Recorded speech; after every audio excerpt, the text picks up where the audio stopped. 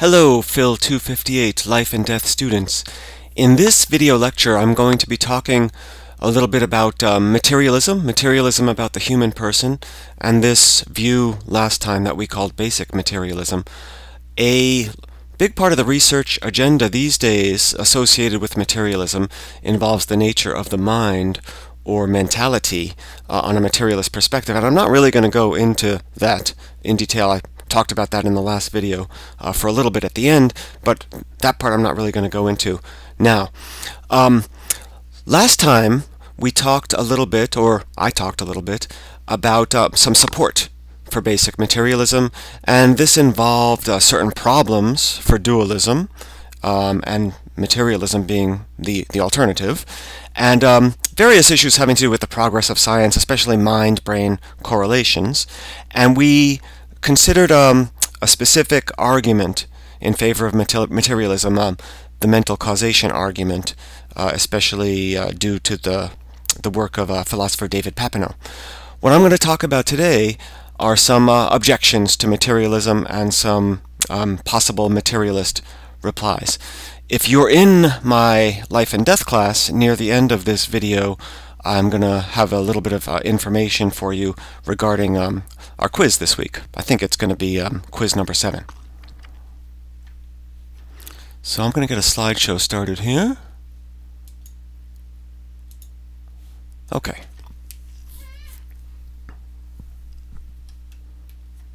So people who don't like materialism, think it's false for one reason or another,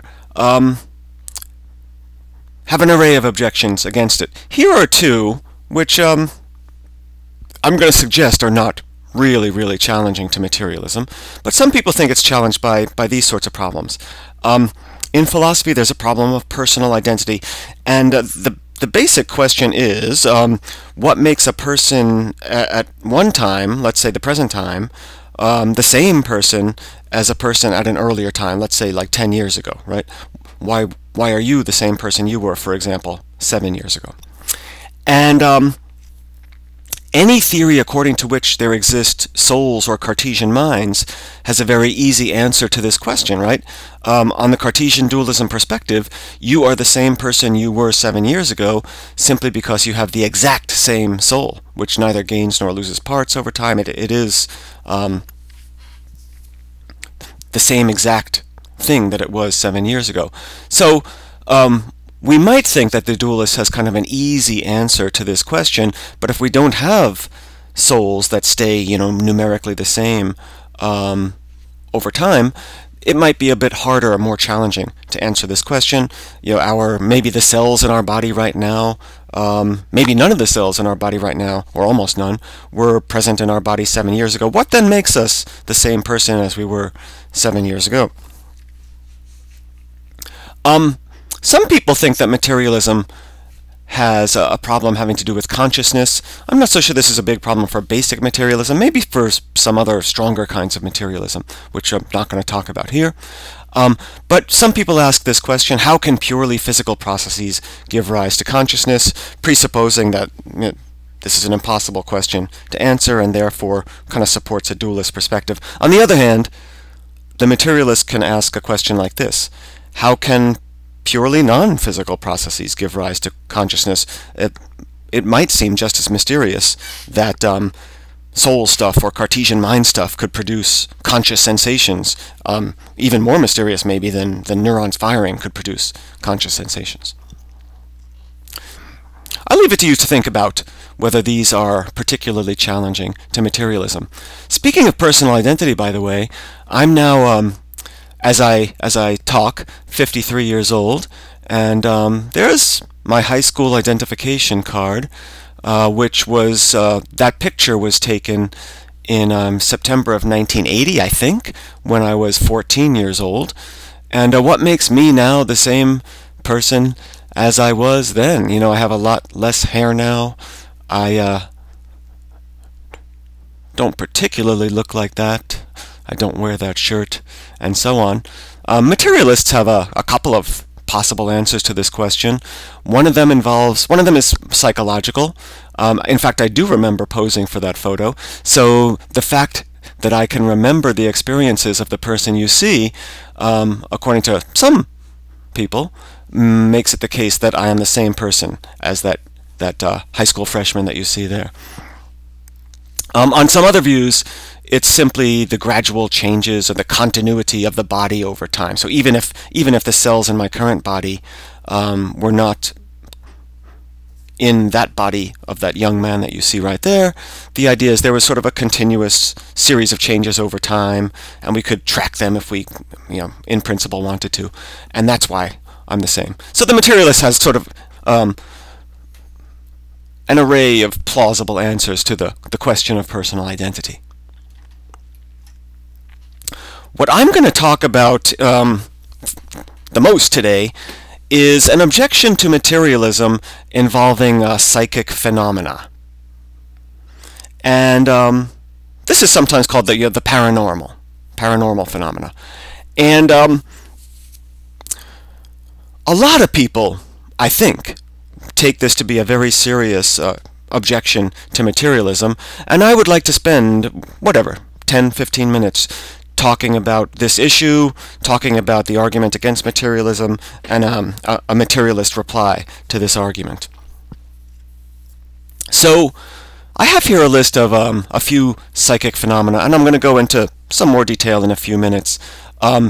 Near-death experiences. These are experiences that people have when they're very, very close to death, and they come back to tell of the experiences. They often involve seeing a light at the end of a tunnel, or experiences as of viewing their body in a hospital room, for example, from some place above. And there are interesting stories about people who have had near-death experiences having knowledge that it seems very mysterious that they could have if they didn't literally go out of their body for a while and see where certain things were in the operating room and things like that. These are out-of-body experiences in general. Some people call this astral projection, is another kind of psychic phenomenon. Reincarnation, if it occurs, is a psychic phenomenon. This is sometimes called the transmigration of souls. Haunted houses I just put in there. Reincarnation is when presumably someone living a present life kind of remembers living a past life, and that's at least evidence of reincarnation. Telepathy is communication with another person or knowledge of other events that is not gained through the five senses, the normal sensory channels of information. Extrasensory perception is a kind of telepathy. I think is something very, very, very similar. And there are other sorts of psychic phenomena or paranormal phenomena that I'm not listing here. So, what exactly is the argument against materialism here? Well, it's quite simple.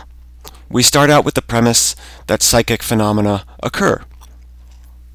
Okay, and yeah, I'll go. Let's check out some Wikipedia pages here a little bit. So reincarnation is one of them. Here's the Wikipedia page entry for reincarnation. It's a free encyclopedia. I think we're allowed to look at it. According to Wikipedia, reincarnation is the philosophical or religious concept that the non-physical essence of a living being starts a new life in a different physical form or body after biological death. So it's a psychic phenomenon.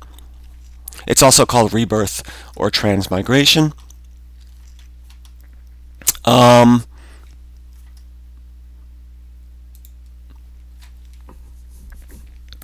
Here's the article on near-death experience.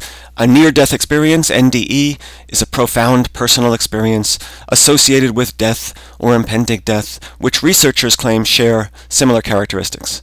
When positive, such experiences may encompass a variety of sensations, including detachment from the body, feelings of levitation, total serenity, security, warmth, the experience of absolute dissolution, the presence of a light. When negative, such experiences may include sensations of anguish and distress. But it seems that these things happen, they occur. Telepathy, here's the Wikipedia article on telepathy. Purported vicarious transmission of information from one person to another without using any known human sensory channels or physical interaction. Okay, so, you know, these things have Wikipedia entries. Seems reasonable to believe that they occur. But if they occur, then people have souls.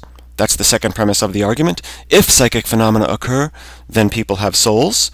Well, it seems like these sorts of phenomena could be explained only if we posit or postulate the existence of souls. Let's take another look. Reincarnation, right? The non-physical essence of a living being starts a new life in a different... So how could that occur unless there are souls, right? Let's see. Let me go down a little bit here. Research into claims of reincarnation. You know, there's some... A psychiatrist Ian Stevenson from the University of Virginia Medical School, I think, doing a bunch of claims of reincarnation in hopes of providing evidence that it happens. This is based mainly on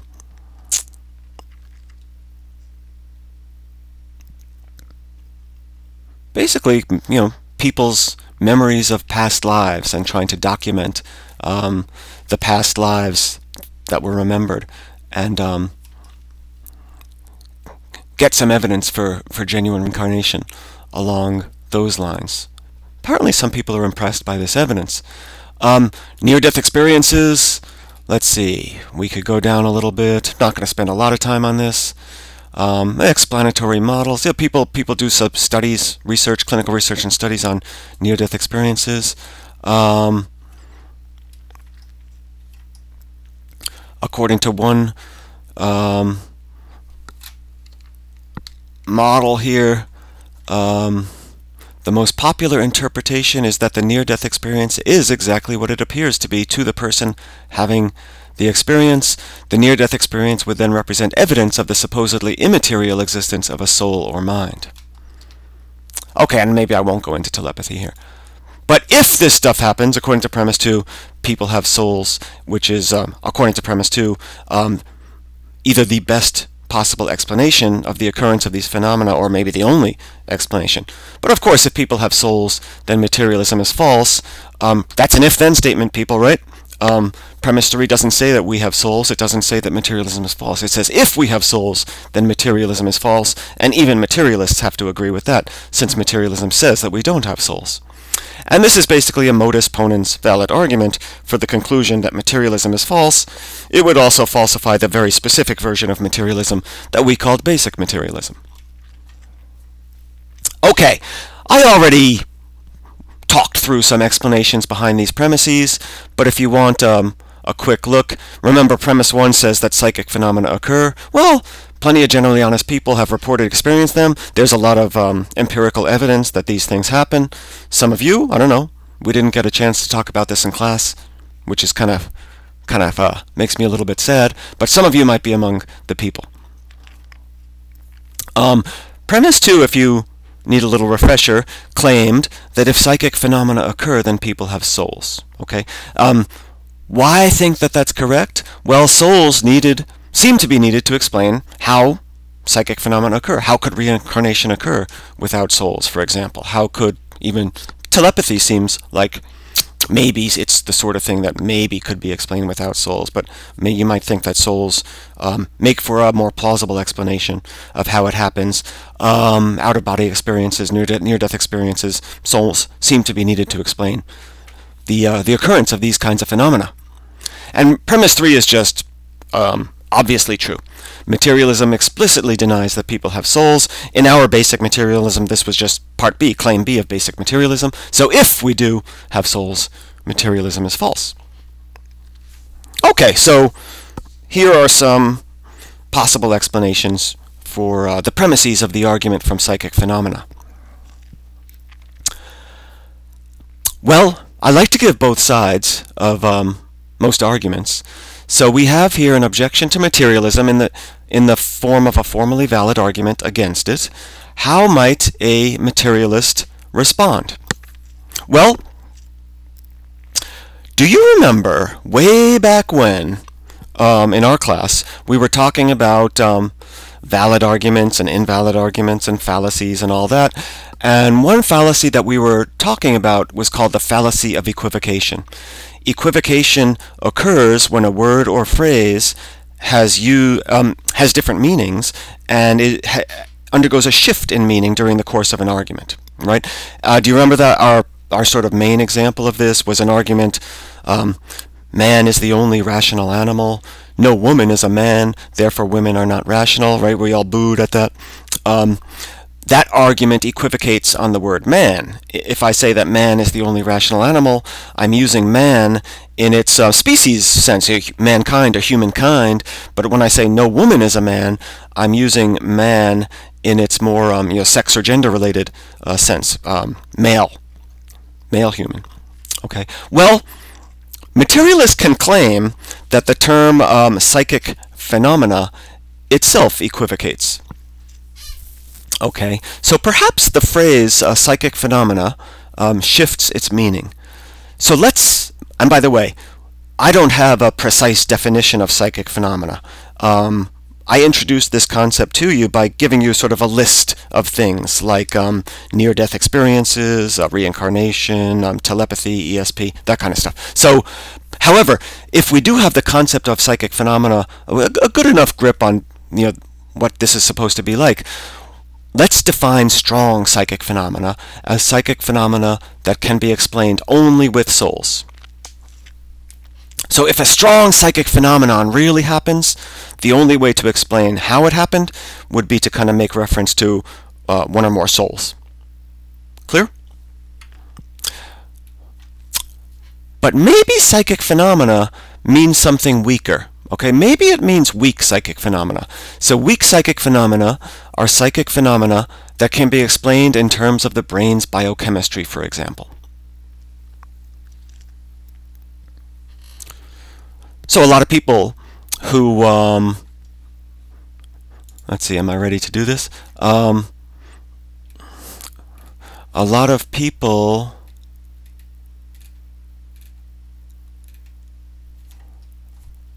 who think that near-death experiences happen, nevertheless think that they are merely weak psychic phenomena, and they give these sorts of physiological explanations here. A wide range of physiological theories of the near-death experience have been put forward, including those based upon cerebral hypoxia, anoxia, and hypercapnia, endorphins and other neurotransmitters, and abnormal activity in the temporal lobes. So the idea here is these people are saying that we can explain why near-death experiences occur by talking about the biochemistry of the brain.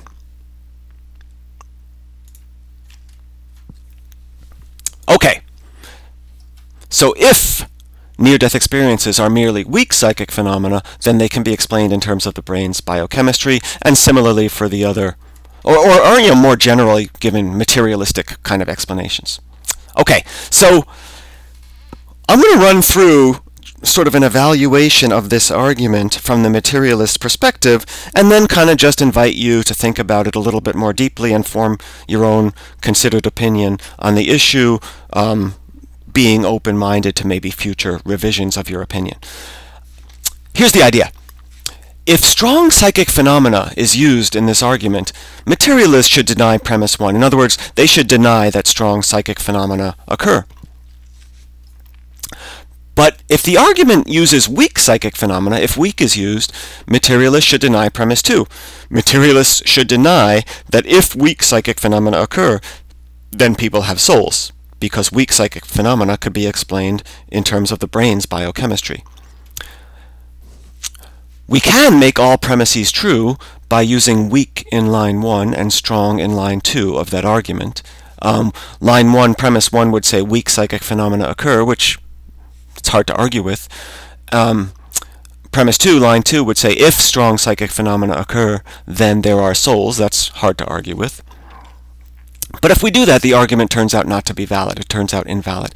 And this might seem like a big bunch of information to you. I'm going to go over each of these points one by one. It won't take more than a minute each one, and get a little bit clearer on that before finishing up.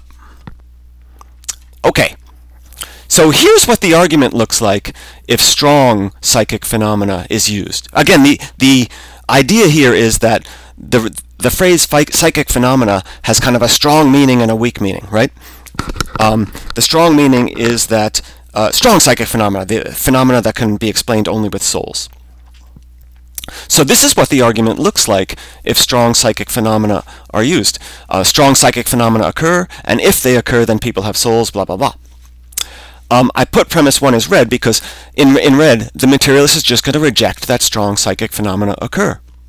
Materialists will say, all the evidence we have to believe that psychic phenomena occur is simply evidence to believe that weak psychic phenomena occur, and that we have no good evidence to believe that strong psychic phenomena occur. Some of the more far-out stuff might be hoaxes or people deceiving themselves. Some of the more empirically well-confirmed stuff is just going to be weak psychic phenomena. Okay, so that's the materialist evaluation of this argument. This particular argument is unsound, according to the materialist, because premise 1 is false. Well, what if we use weak? The argument then looks like this. Weak psychic phenomena occur.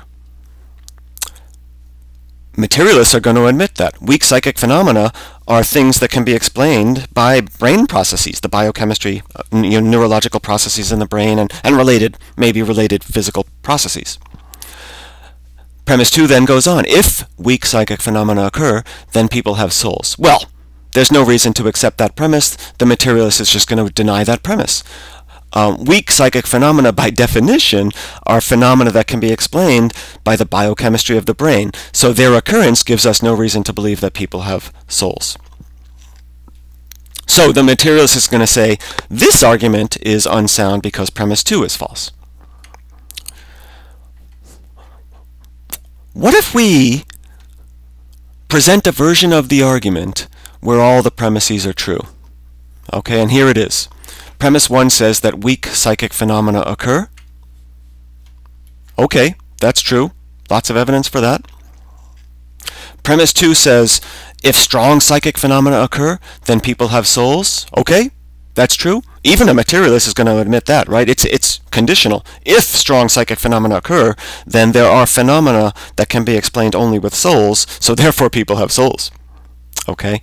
The problem here, obviously, I hope it's obvious, is that premise 1 and premise 2 do not have the form of modus ponens premises, right? Premise 1 makes a claim, but premise 2 doesn't say if that claim, then another one. It says if a different one, then another one. So the argument is invalid. We cannot draw that final conclusion. In fact, from premises 1 and 2, we can't draw the conclusion that people do have souls. And hence we can't draw the conclusion that materialism is false. So, if we interpret the phrase psychic phenomena in such a way as to make all the premises of the argument true, we no longer have a valid argument, and hence we no longer have a sound argument against materialism. Okay. By the way, here's a little hint, friendly hint. This kind of methodology that I just ran through here, whether you are persuaded by it or not, and I'm going to leave that to you, but the general methodology, if we use this sense of psychic phenomena, then this is wrong with the argument. If we use this other sense, then this other thing is wrong with the argument. And if we let the argument equivocate, then it's not valid. Okay, this kind of methodology is going to be might be useful to you in doing this quiz here. Okay, so this quiz is going to be a little bit more of an activity for you, a little bit more, but not much more of a challenge. But not much more work, not much more challenge, but a little bit of an activity. I hope you have some fun with it. I hope you kind of take it seriously. It should be fun. So here's quiz 7. Our quiz for this week. And by the way, there is handout 10 with the sort of the main points or highlights, which I mentioned last time in the last video, and these slides are available as well, including this slide 27 with the quiz instructions and so on in this week's on-course topic. So, but I'll take 2 minutes and just introduce it to you. So here's the instructions for this quiz. On the next slide, there's a short passage. The author argues against materialism. On the slide after that, there's an argument that you need to complete. Present the argument by filling in what's missing, filling in the blanks. The argument has a similar structure to Descartes' argument from doubt. It really has nothing to do with Descartes' argument from doubt, but the structure is similar. Premise 1, part A, part B. If premise 1, then something else. After presenting the argument, you need to write something about it. Give brief explanations of its premises, evaluate it, or both. The more you write, the more accurate it is, the better you're going to do on the quiz. Okay. You know what? Let me take a minute here. I'll read the passage. I'll let you get a preview, a head start on it here. Okay, someone wrote this passage. Let me tell you about my friend, Rocking Bob. He's great. He's generous. He's always there for his friends. He's honest, and he rocks. The only thing about Bob, though, is that his body isn't in the best shape. It has rashes, it's a bit chubby, pale, out of shape, not too easy on the eyes. Kind of like me. So believe me, Rockin' Bob is great. But Rockin' Bob's body is not great. But if this is true, then Rocking Bob's not identical with his body. How could they be the very same, when one of them is great and the other is not? Moreover, of course, if Rocking Bob's not identical with his body, then materialism is false. You know why, right? So we should reject the dangerous doctrine of materialism. I'll give you another little hint here. View yourself as a sculptor, chipping away. The argument is kind of right all in there, but there's a lot of other stuff in there too that are really just explanations of the premises, or maybe just flourishes, rhetorical flourishes. So chip away stuff that's not premises of the argument, and you're going to wind up with the argument, and it's going to look something like this. So this is your job is to fill in these blanks here, and it's I hope it's not so challenging, but I hope it's kind of interesting too to talk about. Fill in those blanks there so you get the argument, and here's what you do. In the week of April 6 through 10 on-course topic, there is this assignment, and I'm giving you a variety of ways, very flexible in how you submit it. You could upload a file to the Quiz 7 assignment if you want to do it, digitally, and save it as a PDF or a Word document and upload that. Or you could type the text directly into the assignment, or you could just send me an email of your quiz, or share a Google Doc with me. The email could even be a picture, a JPEG, or a picture of your handwritten assignment. That would be fine. I want to be as flexible as possible with this.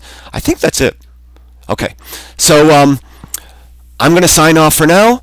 Looking forward to maybe a discussion, forum discussion, or chat about the Rockin' Bob argument.